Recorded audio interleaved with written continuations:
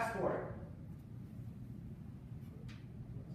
Most of you guys. Everybody's hand should be up, especially in the Can-Am League because we play in Canada and here in the United States. We lost out on, I think, 3 or 4 players that we were going to sign on the spot, but they didn't have a passport. That's very, very important, very vital. Okay. Last thing is the first or second day we give you information sheets. When you have them filled out, hand them to your manager, not on the field. If you see your managers, hand it to them in here, because what we want to do is we want to get it to Scotty and Rick, put all your information on the websites with the pictures and everything, and we'll go from there. Any quick thoughts, questions, comments, concerns? We got that straight? All right, appreciate it, guys. Thank you.